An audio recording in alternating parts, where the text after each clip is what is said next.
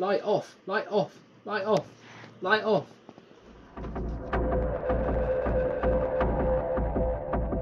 Right, welcome back to Dave's little shed shop.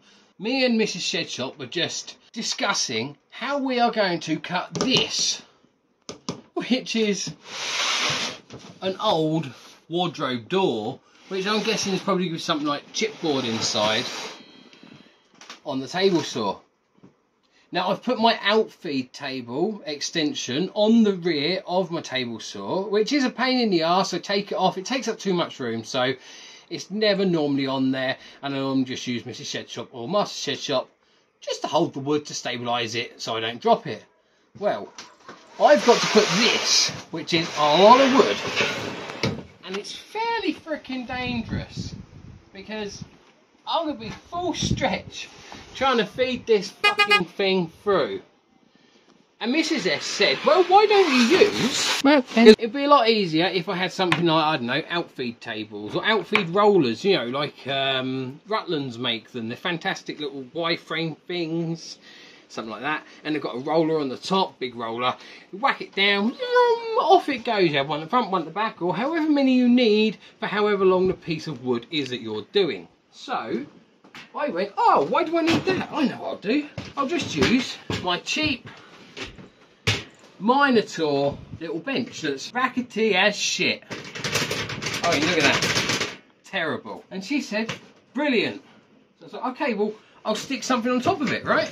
So it's the same height as this. Use some couple of 3x2s. Not enough. So Mrs. S said, well, why don't you turn it sideways? I know what you're thinking, turn it sideways. Like that? No. This is one of those strange ones where you push a button and it fucking flips up. So, that's a brilliant idea. It's not far off of actually being the right chuffing height. Let's just... So Mrs. S said, right, you whack yourself in a bit of 3x2. Brilliant! Look at that. 3x2, it comes in, it sits in half of it, right up to the right sodding height. That's awesome. I like this idea. It's like my own outfeed table now. I can move this to wherever I need to. Bosh. Then it got me thinking, what about these are, well, these are ball, what are they called? Roller balls. Feet. They are called roller balls, yes, feet. So I bought these, so that will roll around the shed shop. I knew I had some spares and left over. Let's just turn this into a real chuffing outrigger. That's the bloody word I was looking for originally. Now, I did say to Mrs. S, really I need to cut this down because I don't need it that bloody long. She turned around and she said, well, why not? If you keep it this long, then you can just buy more when you need to. And that's not a bad idea because these are stupidly cheap. I'll put a link in the description. I got them on Amazon. Stupid cheap. But for now, if I just put them a little space apart, there, that should be plenty enough to be able to support the weight of this. I mean, it's certainly wide enough to be able to support this. Yeah. And it fits in this perfect. I can lift it up if I need to. Can't put it out there because it won't be tall enough. No, but you very rarely do anything out there. I very rarely do anything that I need anything with a bigger outrigger on. So yeah, let's get these screwed in.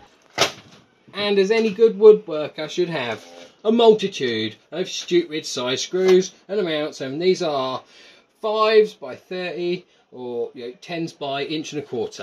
Pretty sure I got these from Screwfix. Because that's quite a thick flintoff. I'll pre-drill, yeah, so it doesn't split open. Let's get that going.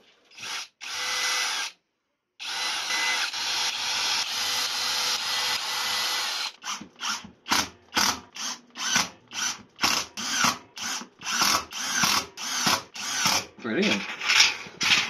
That's really cool. These also don't need any lubrication because these are nylon, so no oil, no grease, no nothing. Get this packed away. Light off, light off, light off, light off. And let's see if this will work. Any direction. Definitely going to have to order up more. They came in a box of 10, and now all it is just getting the height right, right? Height, yep. Right. I think. That. That's brilliant. Why did I not think of this before? That's amazing. Sometimes I do have good ideas. Although, so far, let's see if it actually works. Here goes. Noisy.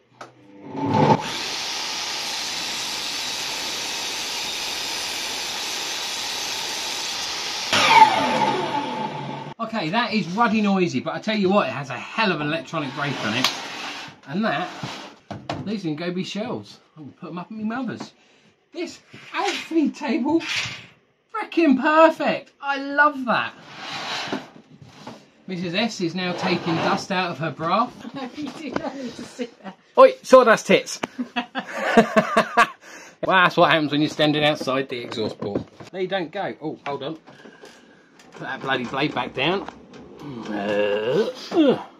Okay, that is as far as my blade goes down, and yet my sodding riving knife just continue. I need to cut this off and reshape it to make it that shape. Or something like that. Bloody thing does my balls in, it really does. This works an absolute treat. What I'm going to do... Oh, that's horrible. It's like I just killed a dog. I'm so sorry. I love you, dogs. So, what I'm going to do with this is I'm going to buy more of these. Like I said, they come in a pack of 10. 1, 2, 3, 4. And then fill the rest up, which, you know, this will probably take 10. And that'll be perfect for, you know, ripping me 4-foot boards. That'll be perfect for helping to rip that. I mean, I'm going to take off this outfeed table on the rear as I do every time, because that's a pain in the arse and gets in the way. But this, is it? Bit of 3x2, job done. Perfect if you have one of these, obviously, where you can change the angle. But even if you can't change the angle, right, you can still pop it in. Okay, you can still get a taller one, or just attach more of these together. So if you need to, you can just grab a couple of offcuts. Right, whack them on there, and then you've got your height posts, or even, you know, close to the middle. You've got a couple of posts. You can automate your height if you've got, you know, just a real nappy khaki, or even a Black & Decker.